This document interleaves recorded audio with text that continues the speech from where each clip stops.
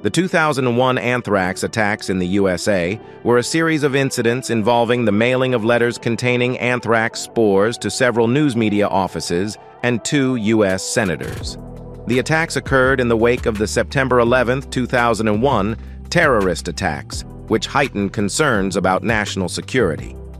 The first case was reported on October 4, 2001, when Bob Stevens, a photo editor for the Sun tabloid in Florida, was diagnosed with inhalation anthrax. Over the next few weeks, several letters containing anthrax spores were sent to media outlets and 2 U.S. senators, resulting in additional infections. Letters were sent to media organizations.